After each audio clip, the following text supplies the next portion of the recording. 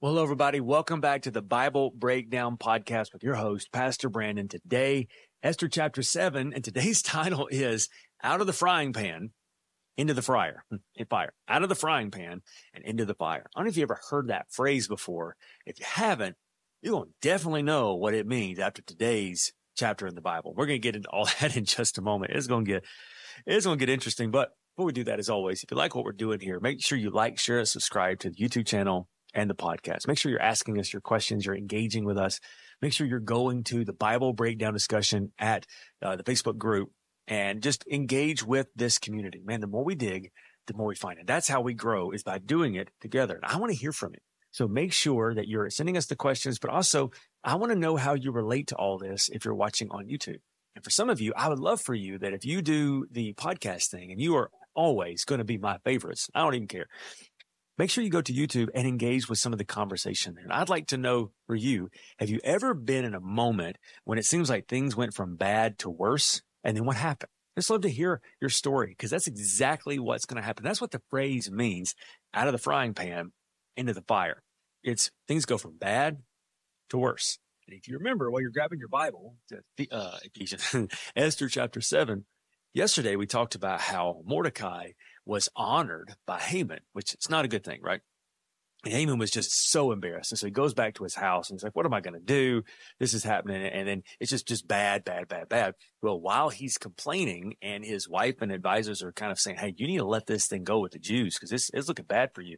At that moment, he is now summoned to the next dinner, Esther and with King Xerxes.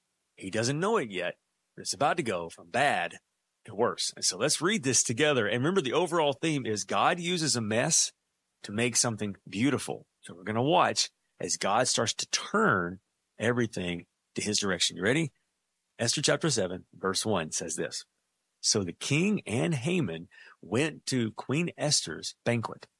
On this second occasion, while they were drinking wine, the king again said to Esther, tell me what you want, Queen Esther. What is your request? And I will give it to you, even if it is half the kingdom. Queen Esther replied, if I have found favor with the king, and if it pleases the king to grant my request, I ask for my life and for the life of my people, and that they will be spared. For my people and I have been sold to those who would kill, slaughter, and annihilate us. And if we had merely been sold as slaves, I would remain quiet. But that would be too trivial a matter to warrant disturbing the king. Pause. Wow. Can you imagine?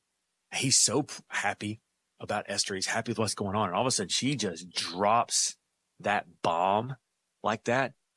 Wow. So obviously, here's his response. Verse 5. Who would do such a thing? King Xerxes demanded. Who would be so presumptuous to touch you? Touch the queen, right? Esther replied.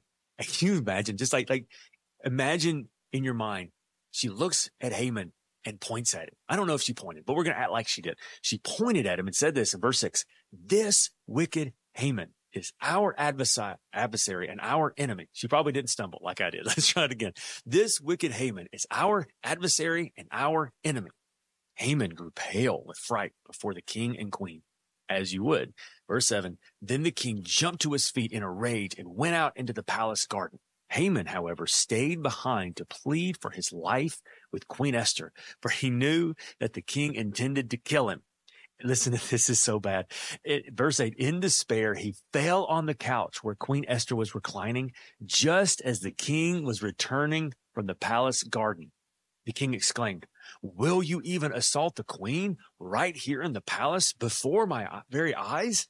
And as soon as the king spoke, his attendants covered Haman's face, signaling his doom. Now pause. So imagine he is bending over toward Queen Esther, begging, but the king walks back in at the worst possible moment. And it looks like he's trying to assault her. So it's like bad to worse to worst. The most worserest that it could ever be. Verse 9, then Harbana, one of the king's eunuchs, said, you know, Haman has set up a sharpened pole that stands 75 feet tall in his own courtyard. He intends to use it to impale Mordecai, you know, the man who saved the king from assassination. Such bad timing. Then impale Haman on it, the king ordered. So they impaled Haman on the pole he had set up for Mordecai, and the king's anger subsided. Wow. Haman's having a really, really, really bad day. So he gets up that morning and he has to go honor his worst enemy. Then he goes to this banquet and the whole thing turned on him and he ends up dying. Well, what in the world can we get out of this? And that is this. God doesn't, he's not going to give up on you. And when bad things happen, it doesn't mean that God's done working. Now, we're not looking from Haman's point of view, but look at Esther's point of view. God has given her this opportunity. And in the opportunity that he's given her, it's still not easy. She's still got to do her best. But when the timing is right, God's going to do what only God can do. Esther could have never made this happen on her own. She had to go stand before the king. Mordecai had to get reminded, or the king had to get reminded about Mordecai so that when his name came up again, that meant something to him.